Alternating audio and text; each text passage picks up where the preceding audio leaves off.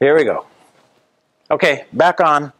Don't let me hit that escape key anymore, okay, Bob? Okay. It's not even part of SkyView, but I still consider you responsible for the computer part too, all right? Okay, so I'm going to talk about flight planning features, how to build a flight plan, and then we'll finally get the autopilot to follow the HSI needle. You can slide over there, Bob, and I'll sit in this chair. Well, actually, I don't sit down just yet. So first things first, if you want to follow along, find your way back to the main menu, and we're going to be focusing on the map menu because that's where all of the flight planning features are. So main menu, button 1 says PFD, and then we're going to select the map menu. And I want to start by looking at the info button and talk about the info pages that we've skipped before. Actually, I want to look at info for Payne Field. I talked about this a little bit.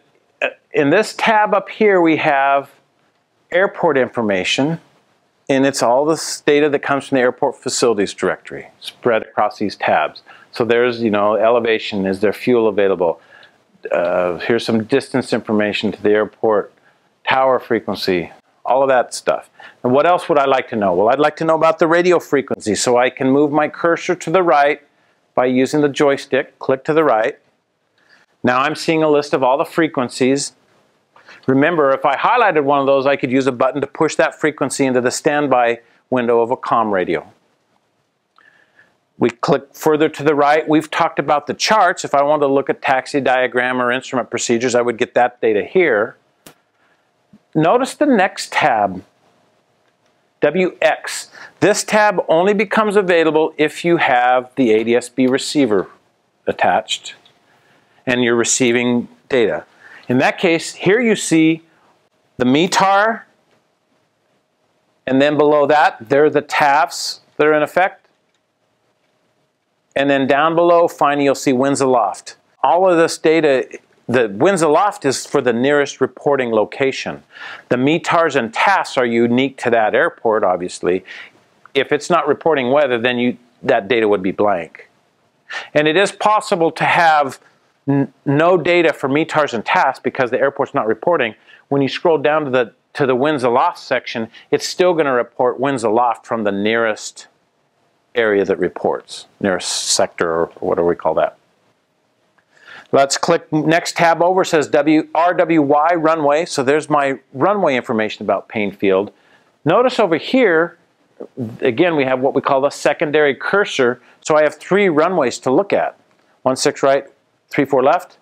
If I click the joystick up, there's the data about that runway, and there's our crosswind runway. And then finally, if I click the cursor to the right, we get to the remarks section. And I would have to scroll up and down. Again, here I am using the touch screen to simply swipe up and down to scroll through the remarks.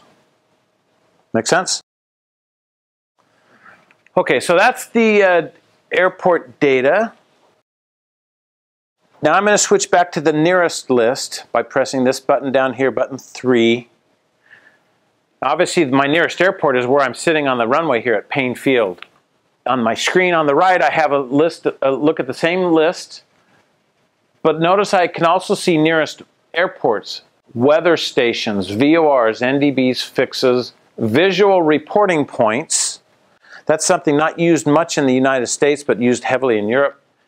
And then USR stands for user-defined waypoints. You're going to see me create a user-defined waypoint in just a couple minutes. Nearest ATC facilities, nearest flight service stations. Now, if I were to switch to the weather tab, pretty good weather around the region here. Up on my slide, I've got an example of the nearest weather stations, and we actually color code and decode the nature of the weather at those stations as reported. And here's a little chart that's out of the pilot user guide. So if it's marginal VFR, it meets this definition. We tell you at a glance marginal VFR. That is really, really cool information. If you're flying cross country and you're saying, oh, weather's starting to look bad, where should I divert? Well, a quick look at the nearest list gives you a pretty good idea of where you might want to go. That is really cool for us VFR pilots, right? Okay, now I'm going to sit down and we're going to build this flight plan that you see on that screen on my SkyView system. Okay, here we are. We're going to build a flight plan. So from my map menu, I need to use the FPL button, right? Button 5. Now again, you can try and follow along with some of this, but I'm not going to wait for you because we'll fall behind. But I'll try and do a good job of explaining what I'm seeing, what we're seeing. Now first of all, do you remember when we talked about this airport earlier? I said, hey, let's go direct to that airport. Anytime you use that direct to button, it creates a single leg flight plan. But I had a previous flight plan defined in here. What if I wanted to get back to that? I'm going to use the FPL menu and restore flight plan. If I were to come down here, the arrow says click to the right to choose select. Notice in this context we actually say, are you sure? When you're doing things with your flight plan, we don't want you to delete things inadvertently. So in case you're in turbulence, we make you confirm that selection. So yes, I'm sure. There we go. And there's the original flight plan I had in. And it's kind of a goofy flight plan I created to just run racetrack patterns around Payne Field. But I want you to see that it's always possible to recall one prior flight plan. What's the SkyView indication up on the top? That's a great question. If you have an external GPS navigator, like a panel-mounted GPS, you have the ability of viewing its flight plan here. You can't change it through these menus. You have to go to that navigator to change it. But you can select it and see the flight plan. What's that? It's like the source. So yeah, the navigation source. So you're a little step ahead of me, but that's what that's for, if there was another navigator. Now what I want to do is start from scratch. I'm going to erase this flight plan. So I go back to the flight plan menu, button 7, come down here, clear flight plan. I could clear it to the end. No, I'm going to clear the entire flight plan. Click once and click again. There's my blank flight plan. So next, we want to select a waypoint. Well, what's the quickest way to put in the starting point of my trip? Well, I'm sitting on the runway at Payne Field. Pretty good chance he's in my nearest list. So if I press nearest, there's Payne Field, PAE, and button 7 says add to flight plan. Press that, and it's just in there. Now, where do I want to go next? Well, I want to go to Bremerton Airport. I could choose the nearest list, but Bremerton might not be in this list. I don't know how far away it is. What's another way I can put in Bremerton? I'm sorry? I think you just went by. Well, I did, but I did it on purpose. I want to show a couple different ways to put something in the list. In this case, I'm going to choose the info button here, button 4, cursor down, and here's where I'm going to manually enter the airport identifier for where I want to go. KP, I'm using the joystick to move to the next character. Here I'm going to spin in W. If I didn't have such big fingers, I might be using this touch screen to type on the keyboard. But anyhow, there's Bremerton. Notice button 7, add to flight plan. Now there's one last step. Many GPS navigators you've used before will always insert a new waypoint either before or after the cursor wherever you started when you went to add that waypoint. In SkyView, we let you choose dynamically where do you want that new waypoint. So I'm either rotating the knob or clicking the knob up and down joystick fashion to choose the location to insert the new waypoint. Once I've got it in the right spot, I press button 7, insert, and there it is. Next, I want to go to 0S9, which I think is Port Townsend, isn't it? So another way I might get to Port Townsend would be to use my map. Now remember, if I'm in the map and I'm in the panning mode and I touch in that vicinity, you remember how the nearest list will now be referenced to my cursor because I'm in panning mode. So now when I look at nearest, well, I actually selected that one, but here's Port Townsend.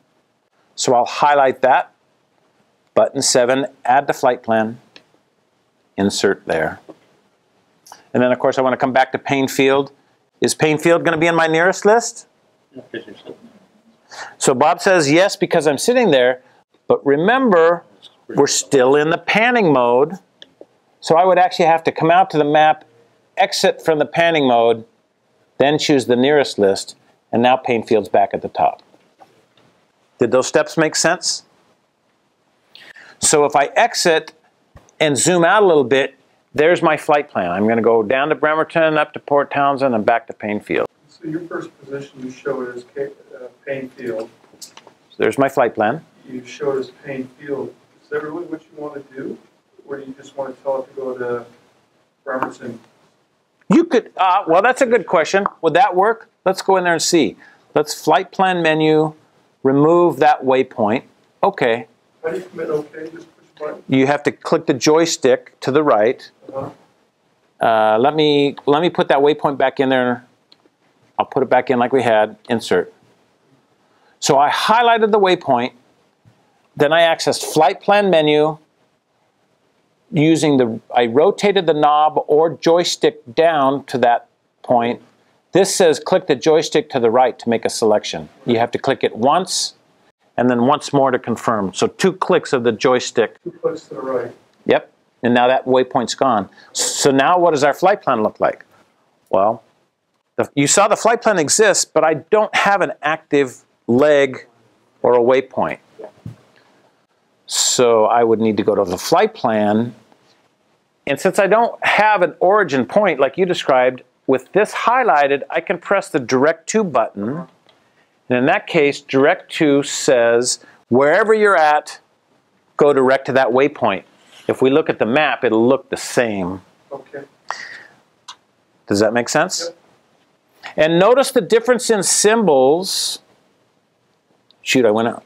Flight plan. Oh, I want to add Painfield back in there a moment to show this. Originally, we started with active leg. It looked like this. Go from Painfield to Bremerton. The alternative is to say go direct to Bremerton. And notice how the symbol changes. The symbol no longer links that waypoint to that. Right. Now, right now, because we're stationary on the ground, those are both the same path over the ground. But if I took off with my flight plan in the mode to fly the leg from Painfield to Bremerton, but I take off and fly the runway heading for a ways, later when I activate the flight plan, if it's flying the leg, it's going to intercept the leg. If instead I press the Direct To button, it will go from my current position to that next wave. There's one more thing I want to show you, and that is when I launch on this flight, I want to go in here and visit a friend's property. And I know they're over here right by the boundary of this airspace.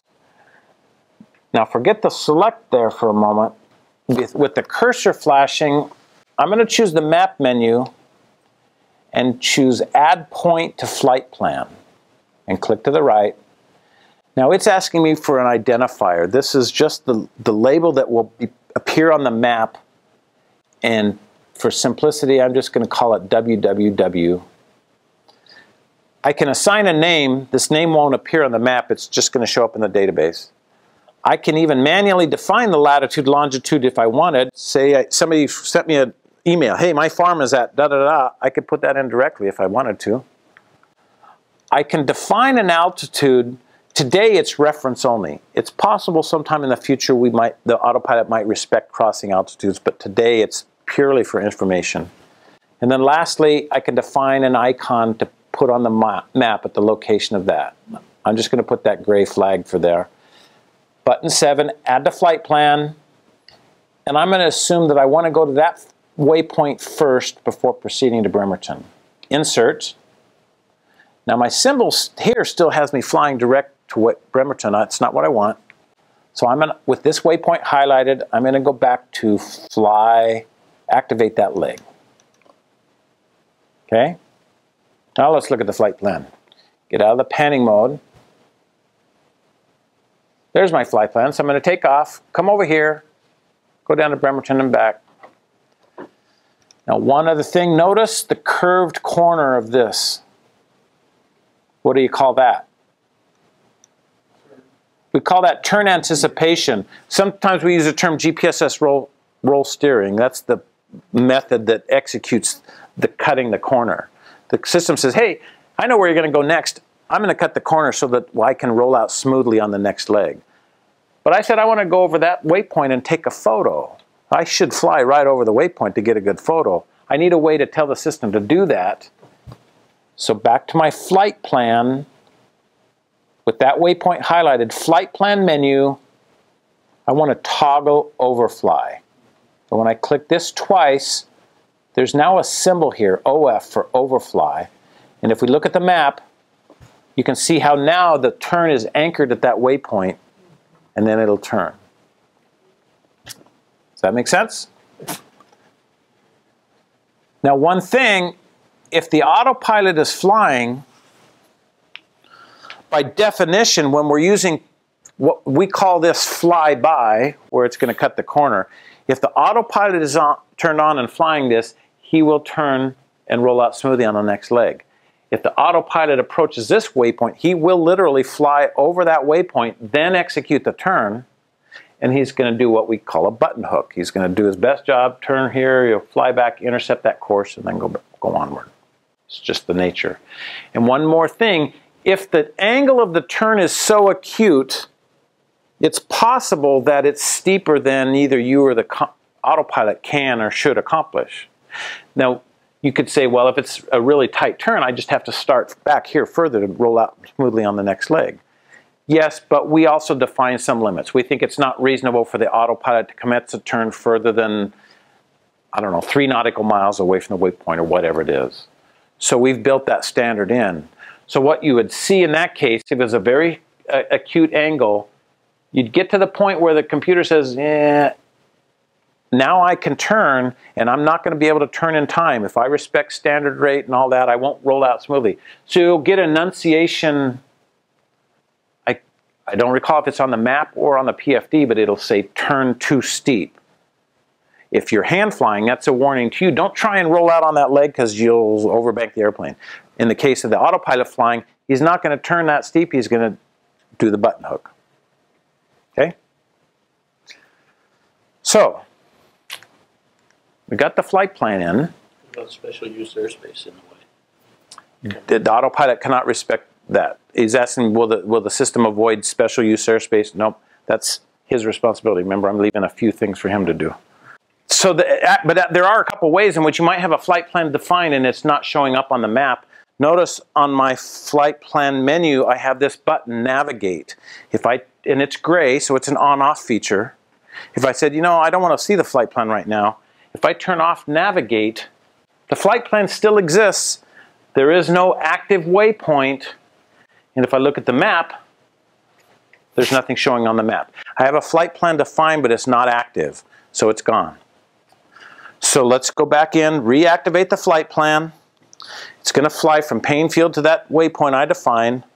So you'd like to think that if I were to, actually what I need to do is get us in flight so we can see how this all unfolds. There we are. Map is in track up. Any questions while we're getting rolling here? I'm probably about to answer your question, but I'll give you a chance. Pitch up, come on. Smoothly pitch up. I'm flying along here, and I'm going to the autopilot menu. And Bob, you could slide in here and drive for me if you would. We're climbing out of Painfield. I'm still climbing. And we want to turn the autopilot on, so go ahead and reach up and press track plus alt. And I'll let go. The autopilot's going to fly. Now, you reset my heading bug or track bug to there. Reset my altitude bug there. Spin my altitude bug up to 1,600 feet for me. That's pattern altitude. And we're letting the autopilot fly. But what we really want to do is fly this course. Yes? We need the autopilot to follow the HSI. But I can't. Why? Because I have no needle. So this takes us all the way back to the early part of the day when we talked about the PFD menu. And you're still driving. So go back to the main menu. PFD. You remember when I skipped these guys here? These 3 buttons control the needles on your HSI, and this one, HSI source. Watch what happens when Bob presses that once. Ah, look at this. The needle appears, and I got a data block that says the HSI is communicating with SkyView's flight plan. But in our case, active flight plan, here's the leg. The data source is SkyView. By the way, the next waypoint is here, and here's the distance to the waypoint. There's my needle, and I'm off course already. But I want the autopilot to fly that, so Bob goes back to the autopilot menu. Now notice that button is white. I can choose it, and when he presses it, the autopilot is going to execute a turn. Now notice what's going to happen. He's off course. He knows he's off course. The autopilot will set up an appropriate intersect angle to go fly this course. That's one more really, really important distinction between the simplified autopilot and the expert.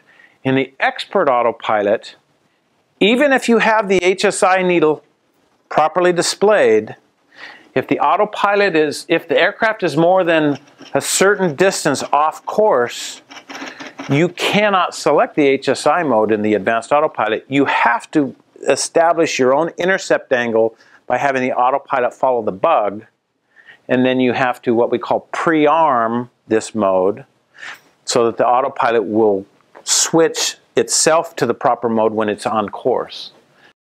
It's a simple concept, but it's an easy thing to forget if you're not trained in that. It's one of the reasons why, unless you methodically want to use those advanced features, you're much better off with a simplified autopilot. So I designated the HSI source, and see how we're turning online or on course? Okay. Now notice, well, actually we'll go ahead and do that. Let's go back to my map menu and look at my flight plan. Now, I call the controller up and say, actually I'll get out of there for a second. I call the controller up and say, you know, it's foggy over my guy's property. I'm not going to see anything. I want to skip that waypoint. I want to go to Bremerton. So he's going to say, okay, you're cleared to Bremerton, then as filed. Or he might say you're cleared as filed to Bremerton. There's some subtle phrasing. In one case, if he says you're cleared as filed to Bremerton, technically that implies I have to fly to this waypoint and onward. Or if I was already past this waypoint, I would be compelled to fly this leg. What he really means is you're cleared direct to Bremerton, then as filed. So what could you do? Well, what happens if you press the direct to button right here, Bob? He thinks I'm still going there. So instead, I would probably go to the flight plan, highlight Bremerton, and then press the direct to button. See how my symbol changes? I'm not going to fly the leg from here to here. I'm just going to go from wherever I'm at direct to Bremerton. And if you exit from that window, you'll see how my map changed. And there he is. There's my leg. There we go in a north up view. There's my leg to Bremerton. You see how that's working? Will it continue the flight plan after that, or do you have to go direct to the next one? Yep. Now there's one other difference I want to show you. What if I chose direct to an airport that's not currently in my flight plan? What if I said go direct to Boeing Field? Now press direct to, Bob. Take out the rest of the flight. It's doing. Autopilot says, oh, you want me to go to Boeing Field? I will. But notice you don't see any other legs on the flight plan. And if I look at the flight plan, I said, remember, direct to is a single leg flight plan. The difference is, if you use the direct to button for any waypoint that already exists in the flight plan, it assumes that you mean to go to that waypoint and then carry on with your flight plan. If you choose direct to a waypoint that doesn't exist in your flight plan, it's a whole new plan. You can recall the plan. Yep. Remember, we got that one get out of jail free card, and that is to restore the flight plan. Now, what's going to happen when I restore it? It's even remembering my last active leg. The autopilot says, you really don't know where you want to go, but I'm doing my best to keep up. Now, a couple other things we need to see about the HSI. So let me grab your attention up here. One of the things about the touch display, Bob, will you touch this enunciation here? HSI goes away. Now the autopilot because we've lost the HSI needle, I'm showing you two things. Number one, this box is touchable. And when you touch it, it goes away. You're selecting the HSI sources. When the autopilot loses HSI, it fails over to its other mode, right? So now touch this again. HSI is back. Touch the HSI mode. We're back. Now, for those of you in the back, if you were following along pressing the HSI button, I would have you find your way back to the PFD menu so we can change something. This won't work for you, Bob. But the rest of you, get back to the main menu, then PFD. Go to the PFD menu and press the HSI source button again. On all of your displays except for Bob, the data block is going to change and say GPS 2. And you'll have a different HSI needle. So what we've done is we've switched to the next sequential data source in the airplane. In this case, it's simulating having an external GPS, a panel-mounted GPS, PFD, HSI source. There's where we were looking at SkyView. We press it again, it says GPS 2. So that's as if you had a separate panel-mounted GPS in the plane, separate flight plan, and so on. Now what happens if you press that HSI source again, press it and see on your displays.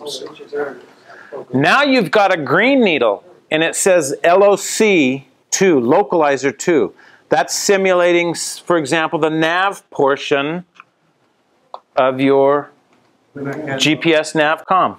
If you had something like an external nav radio or a Garmin that has a GPS and nav, the nav is one navigation source, the VOR localizer is one navigation source, the GPS is another. So in that airplane you'd have SkyView's flight plan, GS flight plan, GS nav. You'd have 3 HSI sources. And you have to toggle through them sequentially. And you have to choose the one that's the most appropriate. If your only navigation source is SkyView's flight plan, you're going to select this as your HSI source, and frankly, you don't ever need to touch it again. Why bother turning it off? If the flight plan becomes inactivated, like let's say I go to my map, flight plan, watch what happens when I turn off the flight plan. Now there's no HSI needle. The autopilot is going to be forced to switch itself in a moment to the track mode. There it goes. Autopilot switched to track mode. And I'll show you that on the autopilot menu. I still have the HSI source designated to point to SkyView, but because there's no active flight plan, there's no active needle. But I don't ever have to turn it on and off because anytime I activate my flight plan, my needle will be there. And when I don't have a needle, I don't. Okay? So we try and be pretty smart about how that works. Okay. Doesn't hook into this ADF? business? Yeah. No, there is no ADF. However, since you mentioned that, back to the main menu and the PFD menu where you guys were, this is something we skipped before. Bearing 1 and bearing 2. If you select those, they will give you relative bearing to whatever is the active source, whether it's a VOR radio, SkyView's flight plan. So let me actually do something to make this a little more meaningful. I'm going to activate this flight plan, I'm going to activate a leg where I know I'm not on course. So see, I'm off course with this needle. Here's my airplane, and I've told it to fly this course leg. But the end destination is Payne Field. Do you see that? Let me get it in a state where you can see. So see, here's my course line. I said I told it to activate the flight plan leg that runs from this airport to that airport. Yes? And I'm way off course. I'm even going the wrong direction. Now, when I access the PFD menu, watch what happens when I press bearing 1. See if you can make sense of this. Bearing 1, the source is SkyView. It's the same navigator here. And the navigator can only have one active waypoint. So we know that both of these needles are pointing to the same waypoint. So what's the difference? And this is really important because if you ever stumble on this situation in the cockpit and you don't understand what you're seeing, it causes this self-doubt. Did I screw up? Is my equipment malfunctioning? Same source, same waypoint. So how are those needles pointing different directions? Your 3 bubbles off in the course setting is almost Well, to the paint field. yep, you're getting a lot of the right information, but you need to understand the magenta needle, that both needles are pointing to the same destination, but the tail of the needle, the origin, is completely different. In the case of the magenta needle, my origin is that airport up there, and the needle is pointing along this course, and by the way, I'm that far off course. In the case of the yellow needle, the origin of the needle is me, and the needle points to that station just like an ADF needle. So I would have to turn the airplane around, right? Now, one way to reconcile this is what? If I change my flight plan to say I want to go direct to that current waypoint, watch what happens to these 2 needles. As soon as I say direct to, the needles, do you see how they're overlaying one on top of the other? Because now the origin of my magenta needle is here and there's the destination. Okay? So in VFR flying, you're very rarely going to use the 2 needles. It would potentially just confuse the situation like we just saw. If you're flying IFR, there are many circumstances in which using both needles could be useful. Okay, so I need to make sure you understand the nature of a GPS device because it'll help illuminate this concept, especially if you have another GPS navigator on the plane. So we think of a GPS as 296 or whatever. This is a GPS navigator, right? I use this all the time to find my way when I'm traveling. But it's 3 functional components. The first is the antenna receiver. This is the SkyView antenna receiver, and it gets a satellite signal, does some math, and it blurps out a lat long position. But I don't know where that is, and you don't know where it is. The west or east might help me guess the hemisphere, but that's it. So we need another component, and that's the moving map. The moving map takes that lat long position, puts it there, and draws your aircraft symbol there so you have a sense of where are you in the world. And my phone has a moving map. SkyView has a moving map.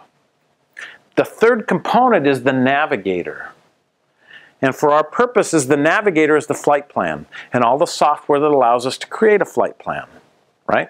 It says you're here and you want to go there, but by the way, you want to go here and here and here first. The navigator is that entity which allows us to create this sequence of legs over the surface of the Earth. And a navigator can be either IFR or VFR. There's no such thing as an IFR map or a VFR map. That's not relevant. But the navigator can be usable for IFR or VFR. To be usable for IFR, it has to meet a whole string of TSOs. Now, likewise, the receiver can be TSO'd. And this receiver is not permitted to be the position receiver for an IFR navigator. It's not TSO'd. Landing. Who asked me about... Did you ask me about auto land? You asked me about auto trim. We don't have auto land yet, but we're not very far away. Truly. We need aircraft engines that have single power lever, FADEC engines, and they're coming to market. But if we add a servo to that, and the autopilot controls the servo too, I think within Bill's lifetime we're going to see that. A couple of you guys, you're probably not going to see auto land. Some of us are going to see auto land, I think. Okay, so usually I take a break, but I only got 10 minutes to go, so I'm going to carry on through the... I just got just a handful of slides to get through. You saw these traffic symbols before. Do we see any on the map up here? Not currently. Yeah, well, there's no traffic. Everybody went to bed, I guess. But I want to change my screen layout for a moment. If we had traffic and he's a threat symbol, a threat, he meets this criteria, quarter-mile closest point of approach in 30 seconds, you get that yellow ball. And you saw that, we saw one on the ground when he was taxiing. And here's this trend vector. The trend vector only shows on the moving map. He's descending, he's above me by 800 feet. If we put him on the primary flight display, if he's within this swath of the sky, I don't need this vector because you visually see him moving in respect to your own position. So that's why this only appears on the map. Now, what happens if I have only 50% flight instruments? Now I can only see a 30-degree view of the sky on the PFD, but I still got traffic and he's over that waterway. So I got another symbol. This half gray symbol, I would put it right up here, but the half gray says, hey, he's really as much as 15 degrees to the right. You need to widen your visual scan a little bit to see where he's at. He's there, you need to be looking out front, but and increase your scan width. And then we saw this symbol earlier. We're telling you he's in your proximity, but he's not converging. So he's not directly a collision threat, but he's going to pass within 5 nautical miles, blah, blah, blah. And then there's the black diamond, non-threat. We still show him, but he's non-threat. If you're a skier, maybe you think the black diamond is a threat symbol. That's the way it is to me. But in this system, he's not a threat. You asked me about this enunciator down here. It's the status of your traffic source. I'm not going to define these. They're in the manual, but you know green is good. Red is probably bad. Yellow, you don't know. So you should dig into the manual if you want to know the distinction among those. Now I want to talk about the engine data. In addition to the graphical instruments we've already talked about, there's a whole bunch of textual items that can be added to the engine pages, and you have to do that yourself in setting up your SkyView. When SkyView comes to me, the default layout doesn't have any of these text values on here. Each of the 3 engine page sizes, remember the 100% engine, there's a 50% wide and a 20%. Those are, the system considers those 3 separate engine pages, and you have to define each one separately. You can and should change their layout to suit you. For me, on the 20% engine page, I took a lot of information off of this page. If you look at yours, they're a lot busier. I decided to remove a few things to simplify it a little bit. On this page, I've added a bunch of text items, and let's talk about what they are. First off, over here, positioned near the manifold pressure gauge, there's 2 data values, percent of power and rich of peak or lean of peak. We're extremely proud of the algorithms we use to derive percent of power. There's some setup that you have to do to get it dialed in, but once it's there, it's very reliable. And by the way, it's the best way to lean your engine. I talked about the lean assist mode, and I've got some slides about that. But the way we fly our airplane now, we talk about it's dangerous to run the airplane at peak EGTs. In reality, it's dangerous to run the engine at peak cylinder head pressures. Now, peak cylinder head pressures happen at peak EGTs. But if the engine is operating at 75% power or lower, the cylinder pressures are not high enough to damage the engine. You can run an engine for its lifetime at peak EGTs as long as the cylinder pressures are 75% or below. So the way we lean our engine, I don't even worry about sequencing of peaking cylinders and all. We set our percent power at 75% or below, and then I just simply lean the engine to roughness and back in. Even in a carbureted engine, you might have enough of a spread that some cylinders are going to be operating at peak.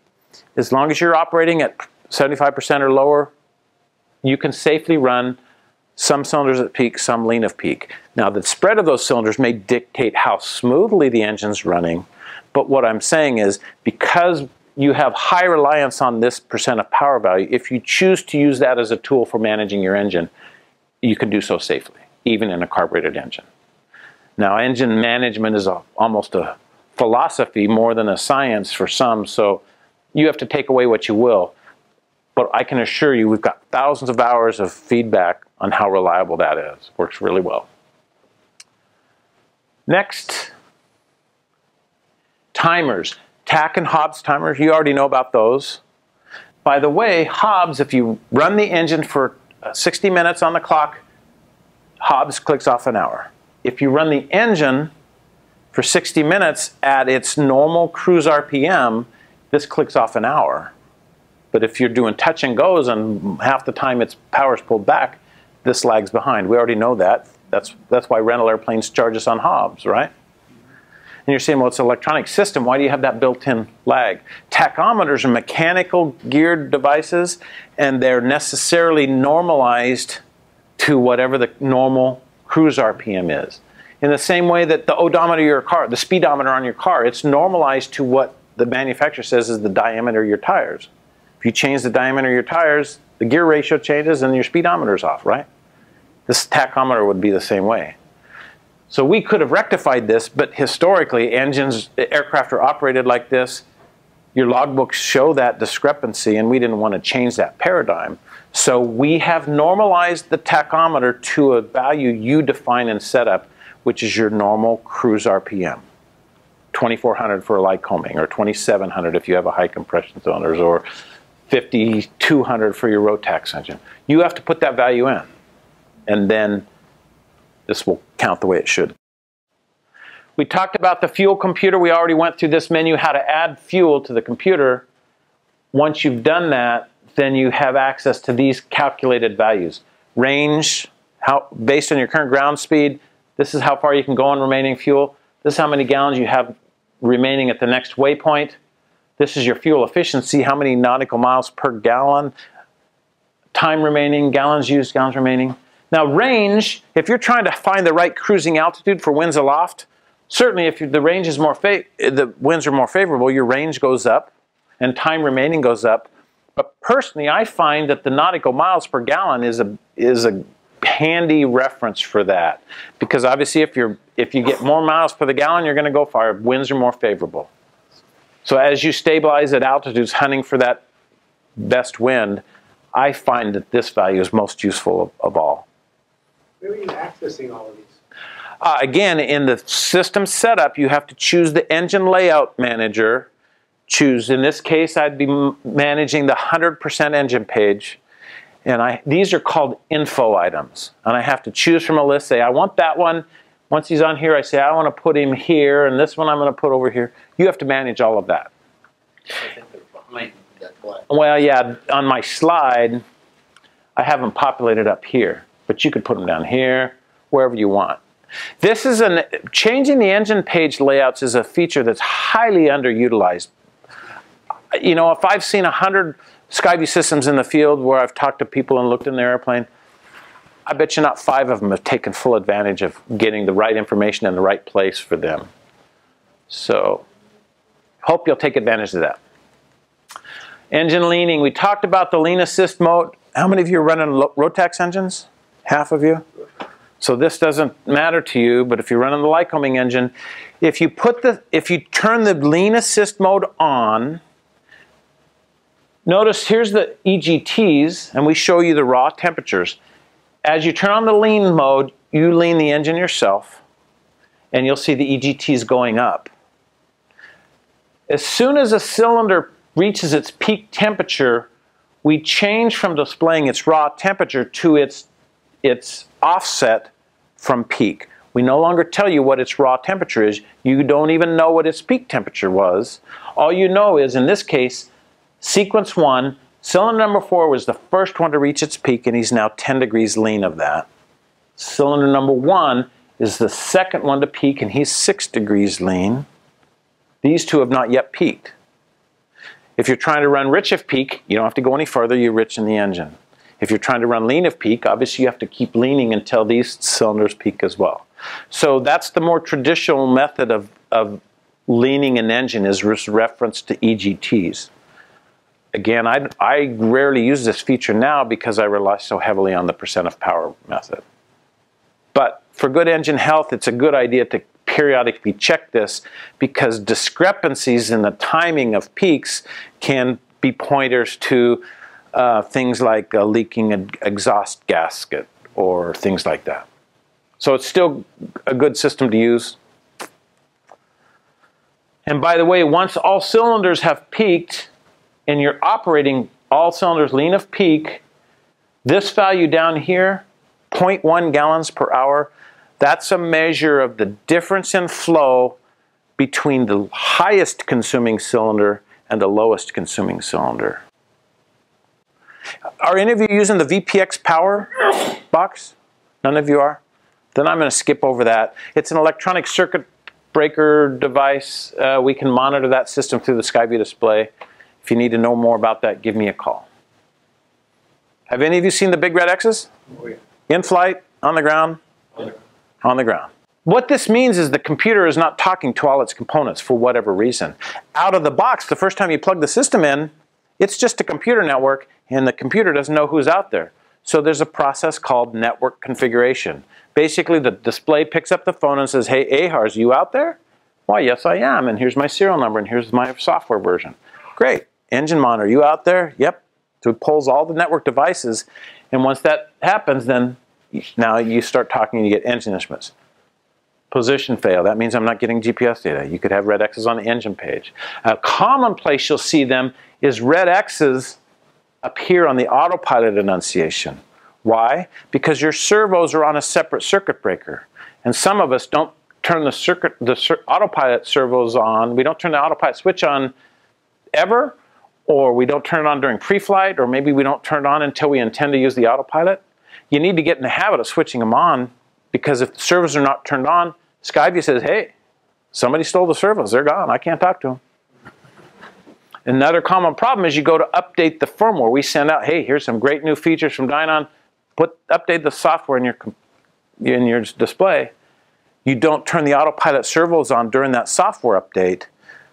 The way the software update happens, the computer gets it first, or the display, and then it pushes that new software out to all the devices. If the servos aren't turned on, they never get the message.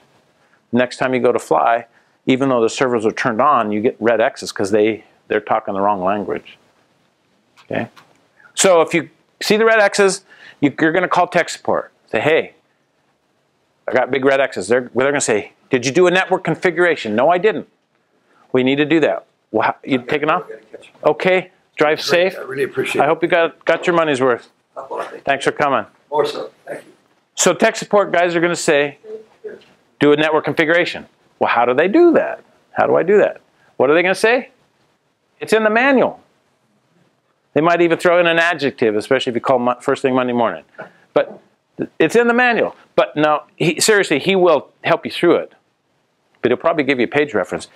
Guaranteed, if you get me on the phone for tech support, I won't lead with it's in the manual, but I will not let you hang up without giving you a page reference, right?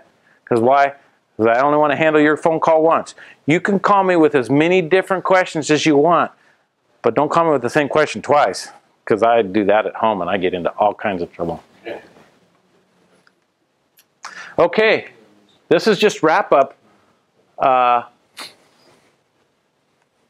I don't need to cover all that. I hope you will take away from this some of what I've talked about, the transition from analog to digital and back and forth, and respect that you can be overwhelmed by the digital data at your disposal, and part of your challenge is learning to just simply look through that and embrace all this analog data that you have in front of you. I am convinced that for every one of us, if you spend a reasonable amount of time in your airplane and learning the SkyView system, I hope you never do this, but if you find yourself trapped above the overcast coming back into Payne Field on a summer afternoon because the fog rolled in, I believe most of us can get down to a survivable landing by flying the synthetic vision. It's not an excuse to make bad decisions.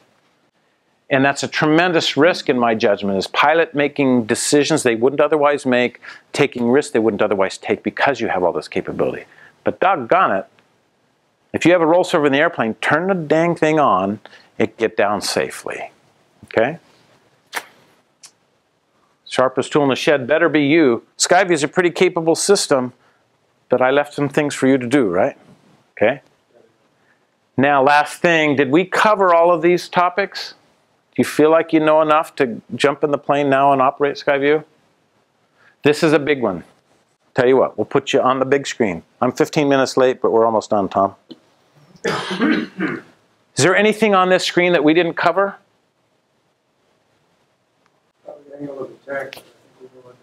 I did talk about angle of attack, but just to review, as your angle of attack increases, you're going to see the green bars blank out. As we pitch up, green bars go dark. When you get to the bottom of the yellow zone, you start to hear an audible tone. And then, like a Geiger counter, the higher your angle of attack goes from there, the faster the beep until you get to a solid tone. When I give our guys transition training in the Sportsman, when we get to doing slow flight, I actually turn off their flight instruments and I make them do slow flight just with the angle of attack buzzer. Because that analog Geiger counter-like presentation is all you need, right? That is direct feedback that your brain responds to now. Do you have the equivalent in the CJs you fly, Tom? Mm-hmm. Yep. It's a round dial. Poor guy, he sees more cool equipment when he comes to work here than when he hops in the CJ every day. So, if you go back to the PFD and you go to bugs, it looks like you're able to toggle these on and off. okay, yep. I was going to try and dodge that question, but since you pinned me down on it. This menu, so for everybody, here we are in the main menu, PFD. I skipped this one before, bugs. This is a list of all those function values that can be assigned to the knob. And if you want to simplify the menu over here, then you can turn them off. If you're flying the simplified autopilot, you're never going to bother with indicated airspeed, so maybe turn that off. And you don't have a nav radio, you can't even use the course bug, so turn that off. Now when we open up this menu, it's less intimidating. There's less noise in there. So that's what that's about. If I forget to turn those on, it'll screw me up next class. Ah, there is an MDA value you can be added to the bottom of the autopilot, or the altimeter. So we covered the autopilot. Do you feel like you can get the autopilot turned on and off and following a course needle? Okay. Did we cover the accessing the navigation data sources? My touch screen, I can touch here. On your screens, you have to get to the PFD menu and press the HSI source button. You all good on that? And we didn't cover too much IFR. We work very hard on our manuals, and I think they are truly the best in the industry. But you've got to read them. They're all available in electronic format. How many of you carry an iPad when you fly? You don't. Some kind of tablet. You don't. Any of the rest of you carry a tablet? Well, then you're going to have to get the hard copy. But you should read it. I carry them around on my iPad, and I have actually referred to them in flight. Some of you have been kind enough to point out some gaps in my own knowledge today, and I probably need to go back to the manual, don't I? So I learn something new every time I get this class, darn it. Okay, there's a FAA handbook, Advanced Avionics Handbook. I haven't reviewed it in the last couple years, but it's actually got some pretty good information. I don't know how much it's been updated, but it presents some good concepts as well. So, you know, looking for something to put you to sleep at night, that's a good manual.